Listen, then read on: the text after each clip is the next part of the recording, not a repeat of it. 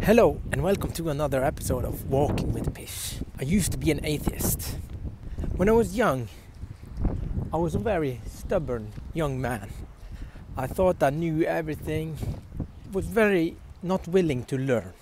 I was like, yeah, I know best. What is there to learn? Thought I had it all figured out. Pretty much everything in life. But at some point, I got to digging into this reality we are in, and I started looking into quantum physics. As an atheist, I was just like, of course it's all math, and yeah, they got it all figured out. We are just some dust flying around in space. Coincidence. We came from nothing.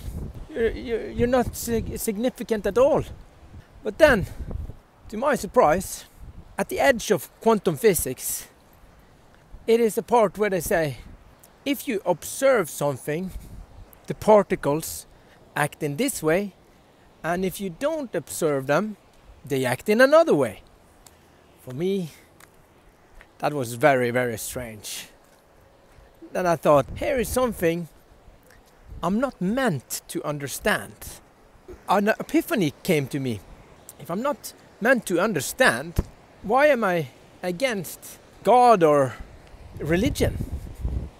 And I started looking at how religious people live their life and what they live by. It's just a lot about it that just clicked.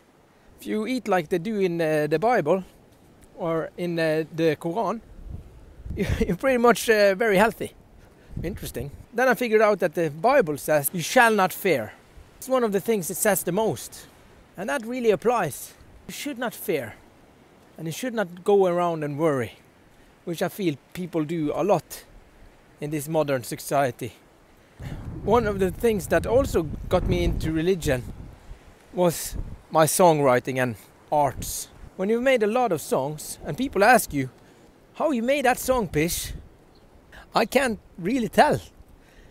And that's a very weird thing, when you can't tell how you made something.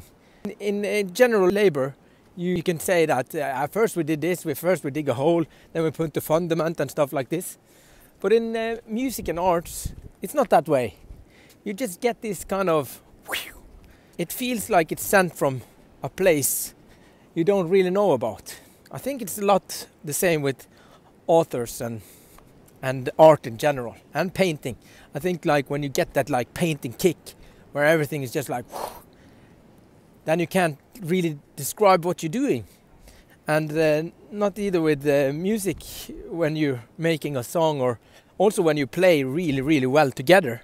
Like when you get this kind of crazy unified thing where you just like everything is just like, and you just like, and I have that working with music with some people, and just like we tune into this frequency, same kind of frequency, and we just like connect. And it's really powerful. I can't describe it, so then I rather be ignorant and say that I really don't know. To act like, yeah, it was this vacation I went on to Paris and I was 3 months in Paris and that's why I made that song. That's not true, you know. Wow, beautiful. Yeah, it's a large topic. I've changed a lot during the years, and one of the things that's changed the most is that I am more religious now than I ever been. I'm more spiritually awakened, and I think it's a very nice thing, because if you look at the world in an atheistic way, it can be really grim, dark and pointless, and not much to live for. If you're here only by a fluke, you know, why are you living? But if you have a purpose and you live life in a certain way where you want to be nice, you want to be kind, you want to do nice stuff, and you want to live a good life, it's interesting. And you can evolve and change and do nice things and make stuff great, and it's really easy to live by these kind of rules. I'm not a Christian, I'm not a Muslim either, or I'm not a Buddhist, but I am religious. I believe in something bigger than just nothing. And I'm proud to say that. 14-year-old Pish would be cringing right now. Yeah, you might cringe a little bit, but yeah, I'm religious. I think that's what makes the most sense to me. I don't think everything here in this world came from nothing, and it's just a big fluke with Big Bang Theory and stuff like that.